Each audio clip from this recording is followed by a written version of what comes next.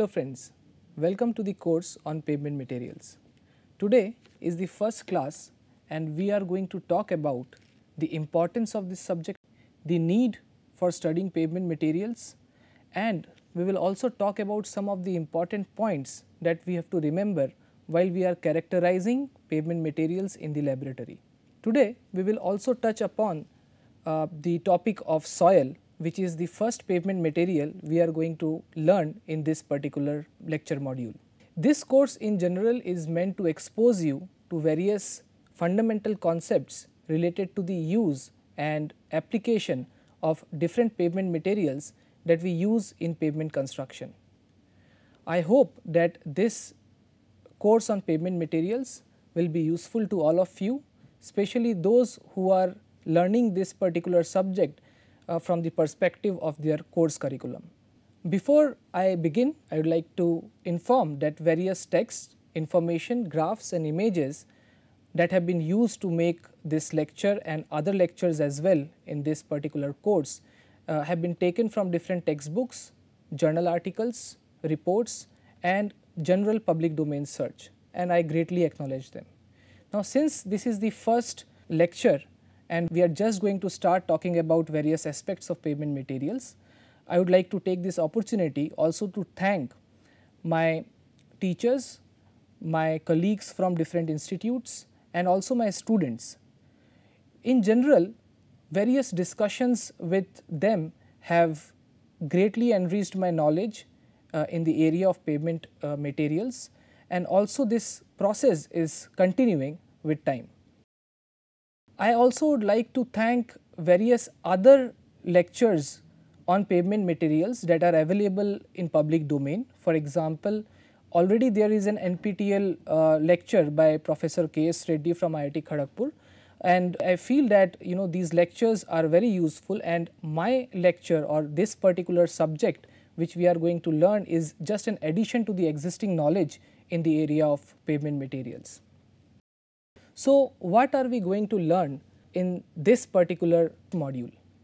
We will talk about the need and concepts related to pavement material characterization. So, this is just an introduction to the subject. We will also talk about the introduction to soil as a pavement material. As I mentioned, soil is the first pavement material we are going to learn about in this lecture. We will also further talk about the importance of particle size distribution for soils.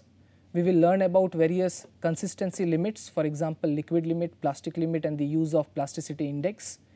We will also talk about briefly different classification systems for soil, and we will spend some time to discuss about the classification system we use in India.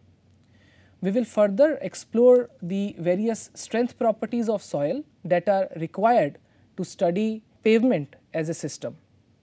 We will talk about the expansive soils, which are very critical soils, and we will further talk about the various ways to stabilize some of the soils which in general cannot be used directly in pavement construction. So, today we will start discussing about these two topics. First is the need and concepts related to pavement material characterization, and then introduction to soil as a pavement material. So, let us begin by understanding the term pavement material. So, when you see the term pavement material, we have a predominant term here is pavement. So, we are learning about materials that are used in pavement. So, just to begin, just to have a feel about this subject, let us try to see the two basic pavements that are typically used in construction. So, we have a flexible pavement here and we have a rigid pavement here. So, these are the general terminologies.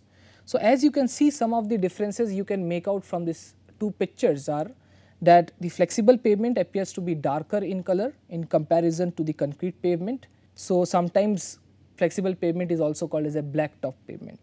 Then you can see in concrete pavement some joints are visible, very distinct joints, and the presence of these joints you will also feel once you are riding on the surface of the concrete pavement, whereas the flexible pavement you do not see any such joints present in the surface.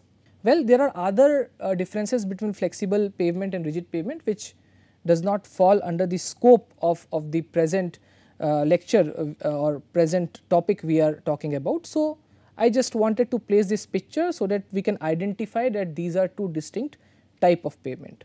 So, if we are interested to know, our interest in this subject is to know the materials which are used to build up these pavements. So, it is not only the surface of the pavement, rather it is the entire cross section of the pavement we are interested in, because there are several different materials used in different layers.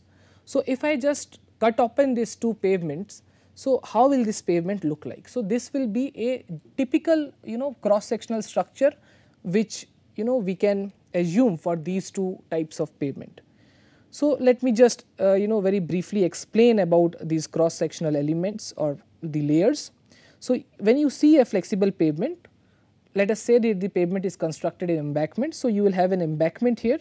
Subgrade sometimes is considered as a part of an embankment, or it is an improved layer which can be made up of similar material we use in embankment, or sometime we have to borrow this material from some other location if the existing material is not suitable for construction. So, we have a subgrade again made up of natural soil or improved soil. Then we have granular subbase and granular base. So, these are granular materials made up of different sizes of aggregates. All these layers from below to top that we are seeing here, they all have different functions, and that is why they are placed separately as a separate structure, individual structure. Above the granular base, typically in a flexible pavement, we apply a spray application which is called as prime coat. Above that we have bituminous layers which can be composed of 2 or 3 different layers. In general, if it is a 2 layer bituminous system, then the bottom part is called as the bituminous binder course. Over that we put another spray application, tack coat. So, we put a tack coat, and then we put a bituminous wearing course. On the other hand, if you see the cross sectional element of a concrete pavement, again the lower part remains the same, that is we have embankment and we have subgrade, above which we are going to construct other layers. Typically in concrete pavement, the need of other layers are not specifically so important, because the concrete slab itself has the ability to take off most of the load that is going to come on the surface. However, because of other criterias, for example erosion of layer below or permeability requirement, other layers are also used in the construction of concrete pavement. For example, we have a granular subbase here, above which we put a stabilized layer typically, which is DLC or dry lean concrete. Then we put a polythene sheet to eliminate the friction between the two layers, and then we have the PQC or the pavement quality concrete placed at the top.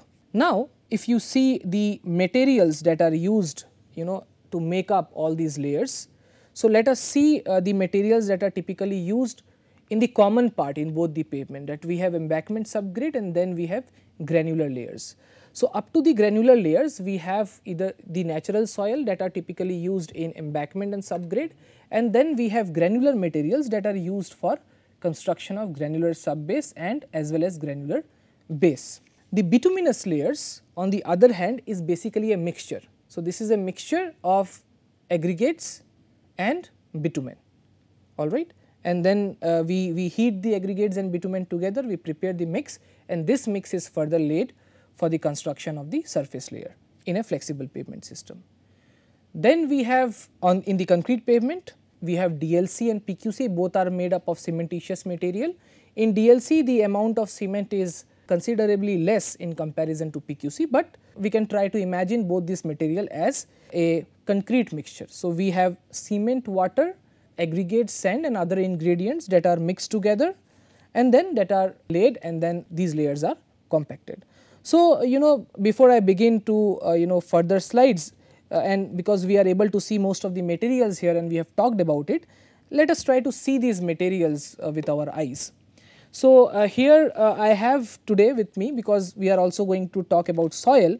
So, I have different types of soil. You can see that I have this packet is a type of soil, it is more of clay in nature, not very much recommended for the construction of foundation in pavements, but this is a type of soil. This is again another type of soil, a little darker in color in comparison to the previous packet which I just showed you. We also have aggregates here, as I mentioned that this is used for the construction of granular layer, this is used for the production of bituminous mixtures, concrete mixtures and so on. So, these are some aggregates in my hand, though these are single sized aggregates which I am showing you presently, but in practice in a particular layer the aggregates can be present in various different sizes depending on the target gradation. We are going to talk about these aspects as we move forward. Then we have a packet of cement. So, you can see that this is cement that is used for the production of a concrete mixture or a dry lean concrete mixture. We also have bitumen. So, this is mostly, I mean now it is more of semi solid in nature because the temperature of the room is around 25 to 26 degrees Celsius, but if you heat it this will become fluid, and if you cool it down it will become solid in nature. So, this is more of a viscoelastic material and we will be discussing about this material in detail in our lecture series. Then we have a bituminous mixture here. So, this mixture is something which you can see in the picture here. So, this is the bituminous mixture composed of aggregates of different sizes and bitumen mixed together, and we also have some quantity of air voids within the volume. This is a cylindrical sample of a concrete mix. We also prepare cubical samples. So, I have one cubical sample with me. So, this is a cubical sample you can see for a concrete mix. The DLC is also made up of concrete cement based materials, but the quantity of cement is less. This was a DLC which I just showed you. So, these are some of the materials, however there are various other materials, and my intention was to just to familiarize you with a visual idea of these materials. So, some of the basic materials that are used in construction, it includes soil, it includes bituminous binders, aggregates, cement, and there are various other materials, but these are some of the very primary materials that are used in construction. For example, soil is used in the construction or in earthwork, in subgrade, in embankment. Aggregates are used in different layers of the pavement in different form. They can be from natural sources, they can be from artificial sources. For example, we can have industrial slag that can be used as a replacement of the conventional aggregates. We have under the bituminous binders also we have certain categories, such as we have normal bitumen or viscosity graded bitumen. We have emulsions, we have cutbacks, we have modified binders. When you talk about cement, we have just discussed that this can be used for the production of dry lean concrete, for the production of pavement quality concrete and so on. We also have other materials, for example geosynthetics, under which we have several products like geocells, geomembranes that have been used in various pavement constructions.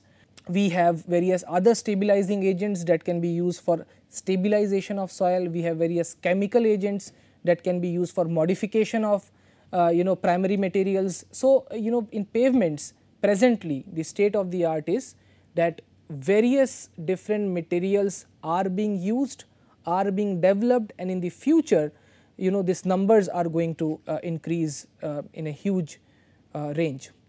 Now, coming to the need of studying pavement material or characterizing pavement material. So, the question is, why are we interested to know about the properties of various pavement materials, and why there is a need to characterize these materials before we can use it in the pavement construction.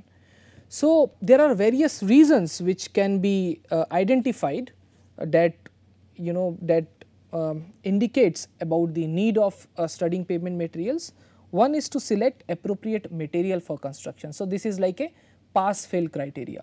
So, since for example, we can have aggregates from different sources, these aggregates from different sources, different types can have various mechanical strength, various different properties. Now, for a specific construction, I want that my pavement should be able to resist the load which is going to come. But if the strength of the material is very low such that it is not able to take up the desired load, my purpose of constructing a pavement fails.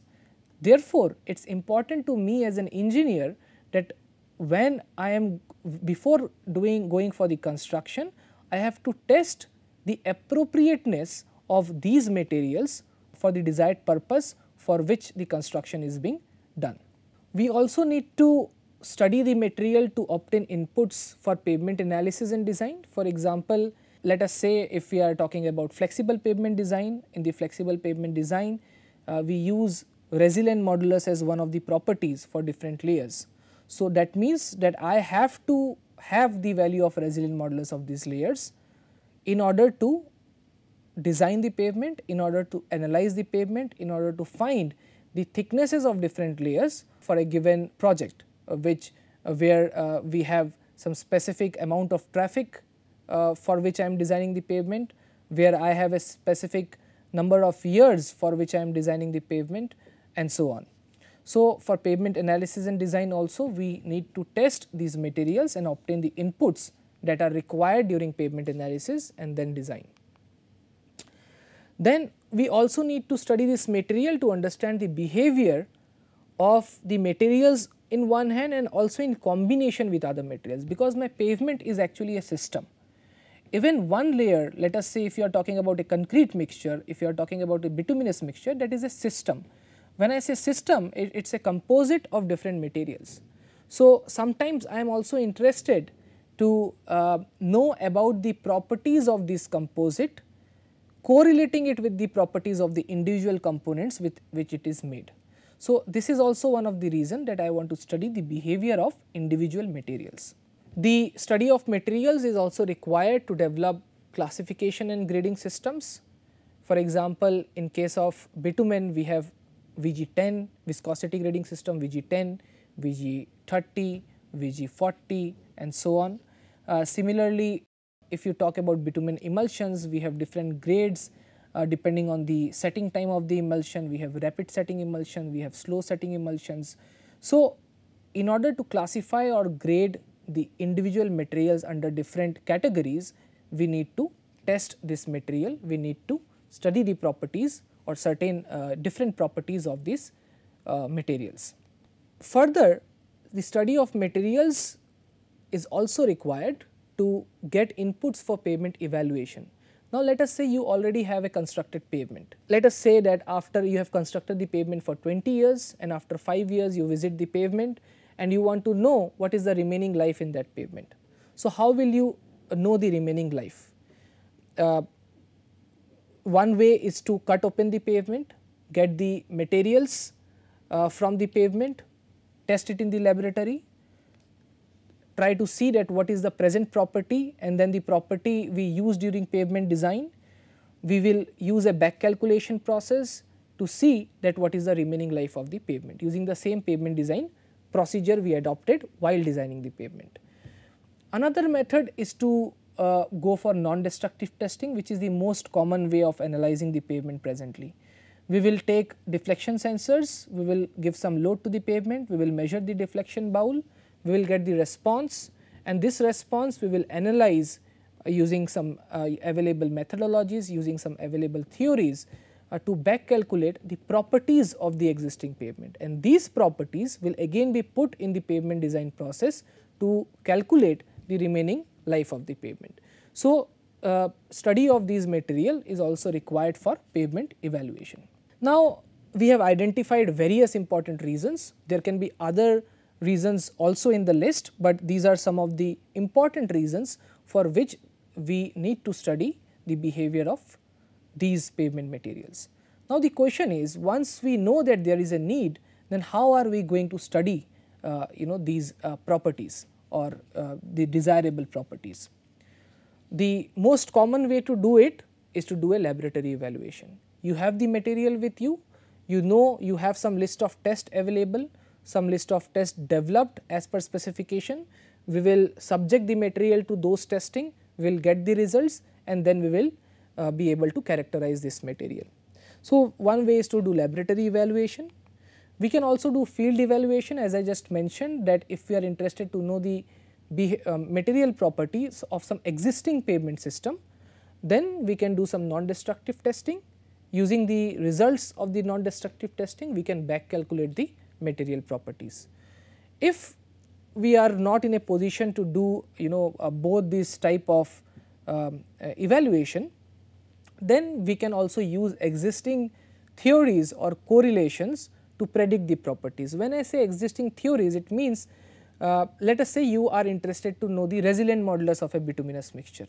Now, to know the resilient modulus of the bituminous mixture, you have to subject the mix to a specific testing procedure in an equipment which itself is very costly, the operation of which is very complicated. Therefore, but somehow you want to know the property. So, what you will do? We will search for alternate methods. Maybe I will do some simple testing on the bituminous mixture using a method which is available with me, and then I will try to see if there is a correlation between this test, which the simple test which I am going to do, and the resilient modulus which I desire to find out or I desire to evaluate. Alright. So, using the existing correlations and theories, we can also predict various material properties. It is very important for us that before we adopt any testing procedure to characterize the material, we should be very confident about the robustness of that particular equipment, so that the property which I am getting from that, from subjecting the material to that particular testing, should be able to guide us to use that material for the specific project. When I say specific project, try to imagine it in this way, that there can be the same material can be used in various different projects, and various different projects have their own objectives, have their own requirements. Maybe you are using one time in one project, you are using this material in a location which is subjected to, let us say, very high temperature. The temperature of the environment is very high. The same material you are using in some other location where the temperature of the location is very low.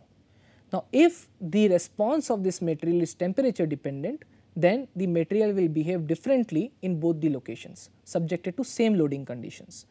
Therefore, in the laboratory, I cannot use a single test to characterize this material for both the locations, which means the experimentation itself which I am choosing should be project specific. Now, this is very important, but not necessarily it is always considered as per the available specification, but we have to think about it. We need to ask questions regarding the existing specifications, regarding the existing methodologies, and we have to see, or we have to explore that which are those test methods which are really useful to understand the behavior of the material for the purpose for which I am using it.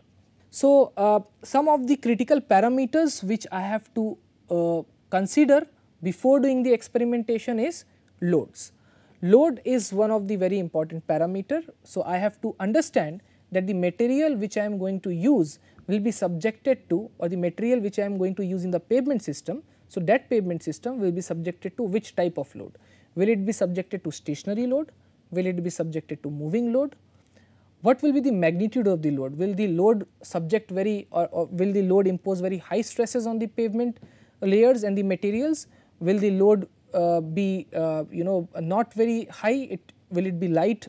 And accordingly, in the laboratory I have to see the response. Say the load is moving and the material which I am going to use is very susceptible to change in frequency, or the frequency of the loading, or the magnitude of the load, let us say, and I am using a stationary test to get some material property. So, this material property which I get using the stationary load may not tell me may not tell me about the exact response or exact way this material is going to behave when it is actually used in the field. So, if there is a moving load and my material is susceptible, or the response of the material is dependent on the frequency of loading, then it is better to test the material using similar level of frequency at which we are anticipating the material will be subjected to in the field. Similarly, the magnitude of the load, if the load is going to be very heavy, I should be able to apply higher stresses in the laboratory to see how the material will respond to that particular magnitude of stress. Then when we talk about load, we also have to see the application mode. Are we studying the tensile property of the material? Are we studying the compressive property of the material? Are we studying the material under shear? So, all these different modes of loading will change the response. Some material are very good in compression, but very weak in tension. Some materials have high shear strength, but may have lower compressive strength or lower tensile strength. So, we have to understand that this material or this mixture which I am going to use for pavement construction, what mode of loading will that be subjected to in the actual field condition. If I know that the critical mode to which it will be subjected is shear, then I have to test, I have to find out the property or the response of the material in the laboratory using a shear loading. If the critical load which will be applied, which will lead to the failure of the specimen, is a compressive load, I need to test the material in the compressive mode. So, accordingly we have to think and we have to adopt those testings which will give me realistic property of the material corresponding to the project at which I am targeting. We also have to look at the climatic conditions. Climatic conditions mainly include the influence of temperature. For example, bituminous material, they are viscoelastic in nature. So, as I just mentioned that if you heat bitumen, it will become fluid. If you reduce the temperature, it will solidify, it will behave as elastic material. So, we have to see that the material, or for example, if we take the example of bitumen, we have to see what is the range of temperature at which it will be exposed in my project, and accordingly I have to know the response of the material under that varying degree of temperature in the laboratory. And then once I have the response of the material and I am confident that this material will behave desirably, then I will be able to use it in pavement construction. We also have to see the effect of rainfall or moisture, you can say. For example, you take soil.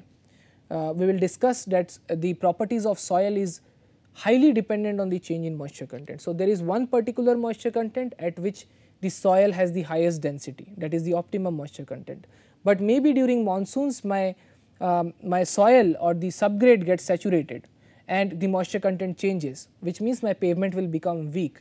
So, I have to see that what is the moisture content at which I should expose my soil for testing in the laboratory, and the same response which I get should be used during the pavement design. If we have a location where we are anticipating that the moisture level is not going to change, then using a very high moisture content or subjecting our sample to higher degree of moisture may not be correct, because that will not lead to an economical design. If I know that the material is not subjected to change in moisture content, then I should use the corresponding desirable property, and we need not see the behavior of the material under worst conditions. So, we have to decide again all these parameters based on the specific project and the location. Then we also have to see whether we are using the materials in a location where there are cycles of wetting and drying, where there can be chemical action, where there can be cycles of freezing and thawing, and accordingly I should also test the material in the laboratory, because the response, the behavior of the entire pavement structure can change depending on these parameters and these criterias. So, the material properties to be considered should be relevant to the design approach adopted, as I mentioned. For example, in the design approach, if flexural strength is an input, I should do the flexural strength testing.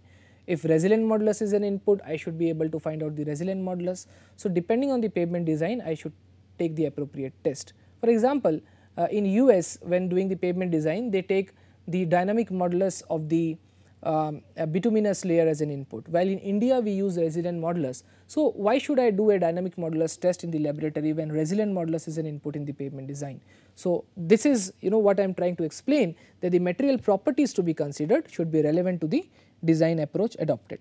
And these properties of course should also reflect the pavement performance. When I say the performance of the pavement structure, I am mostly indicating about the critical failure mode, the type of distresses which is occurring, if it is a flexible pavement, if you have fatigue cracking, I should know that what are the parameters or what are the properties of different layers that can be related to this fatigue cracking, and accordingly those parameters I should be testing in the laboratory instead of you doing n number of tests which gives me no idea about the occurrence of fatigue cracking in the laboratory. So, our target properties should also be chosen such that these properties are related to the critical distresses that occur in the field.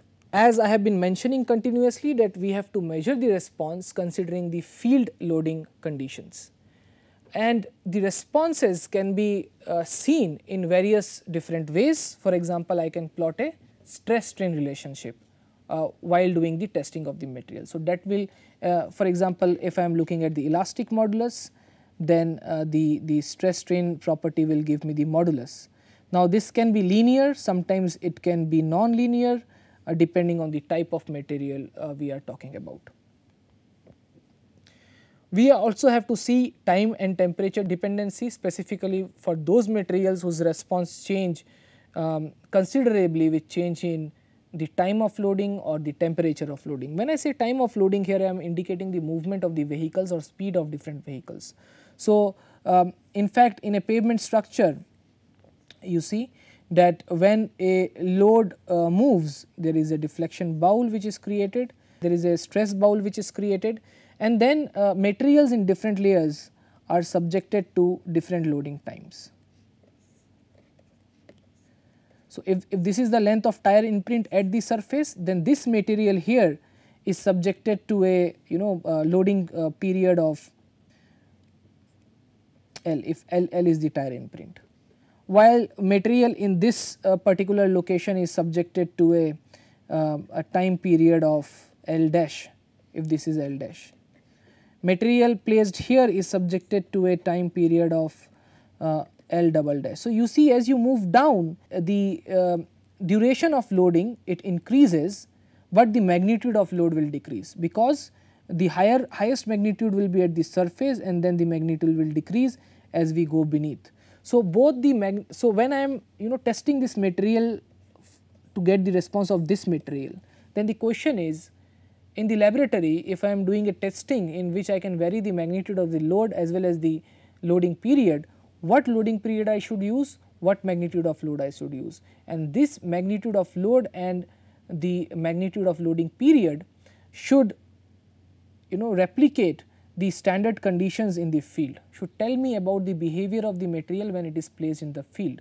Similarly, when I am testing a material here, I have to give a smaller loading time because the loading time is small here in the field, but the magnitude of the load is high. So, I have to select the stress levels, the strain levels, the loading period when I am testing material from this location accordingly, and similarly for different layers.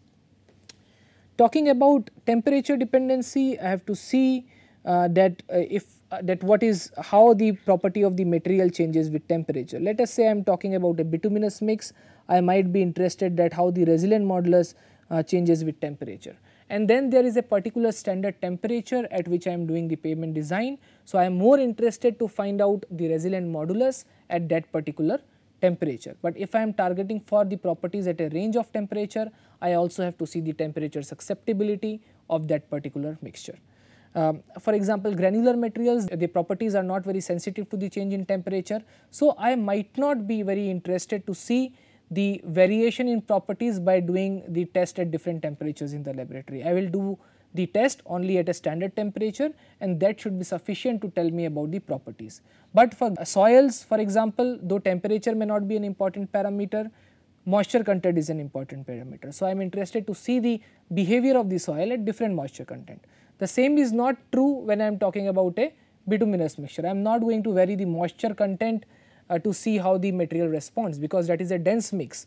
The properties of the material does not considerably change with change in levels of moisture. Alright. So, these important points we have to remember while we are thinking about characterizing the pavement material in the laboratory.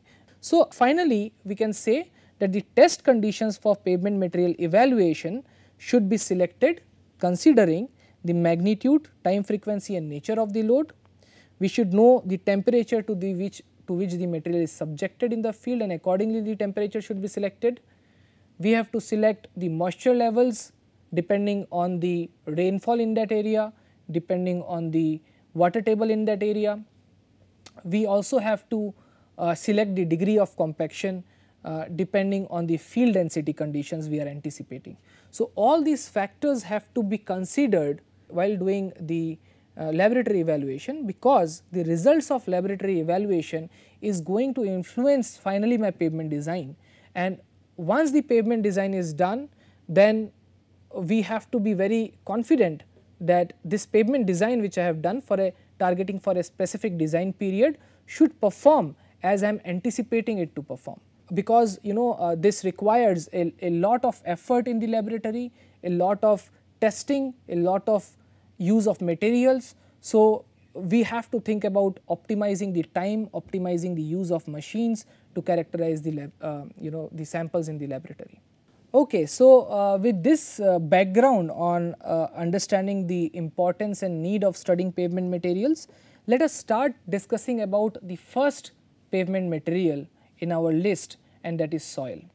We will start by understanding soil more as a pavement material, because soil mechanics anyways is a very vast subject, and we are not going to discuss in detail about all the concepts related to the soil from the perspective of soil mechanics. Rather, we will focus our discussion on understanding the soil, on understanding the properties of the soil from the perspective of using it as a pavement material.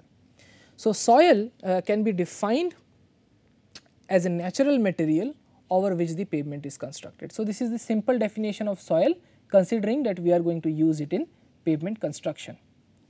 So, if you see the definition given in CN EN ISO 14688, the definition states that soil is an assemblage of mineral particles. Now, these are some critical words which tells us which gives us much indication about the properties of soil. So, it is an assemblage of mineral particles and or organic matter in the form of deposit, but sometimes of organic origin, which can be separated by gentle mechanical means, and which includes valuable amount of water and air and sometimes other gases. So, this is a definition placed by this particular specification, and it tells us that soil basically consists of minerals, it can consist of organic matter. Mostly it appears as a bulk, but it can be separated by using through mechanical means, by subjecting the sample to mechanical forces. And soil in general, it contains certain amount of water as well as air, if you see the volume of the soil. In addition to the natural soil, it can also consist of replaced man-made materials. For example, we can have crushed aggregates, crushed rock, we can have industrial slags, we can have use of fly ashes, etc. Okay. So, the soil which I am going to use as a foundation layer in the pavement. So, this is what I am referring to here.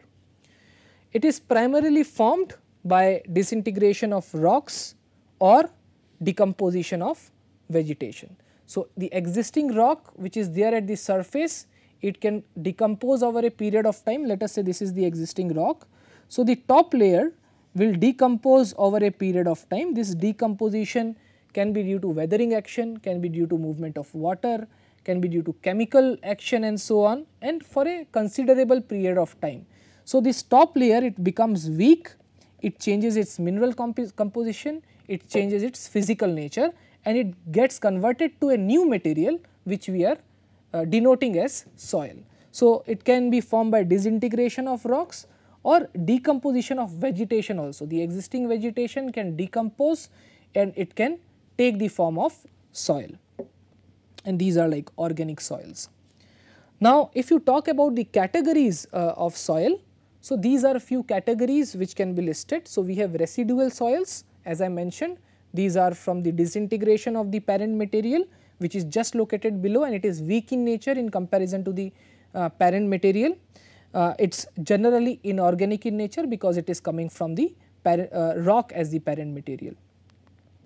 Then we have sedimentary deposits which can be in the form of suspended materials from lakes, rivers and oceans. For example, you have alluvial soils, you have marine soils. So, alluvial soils are better in comparison to marine soils if you see them as a construction material.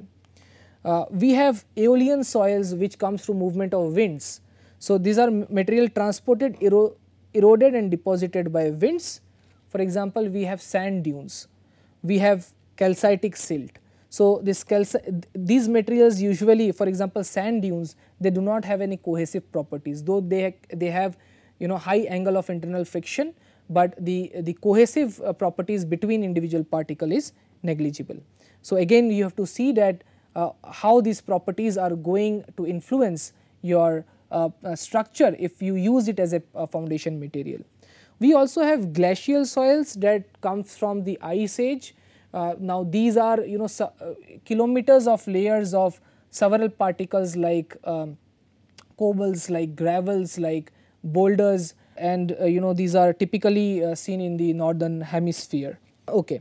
So, I think we have spent some time today discussing about different aspects, and we have also started discussing about the soil as a pavement material. So, let us stop here, and in the next class we will continue our discussion of understanding the soil as a pavement material, and further we will try to explore more properties that are important from the perspective of use of soil in pavement structure.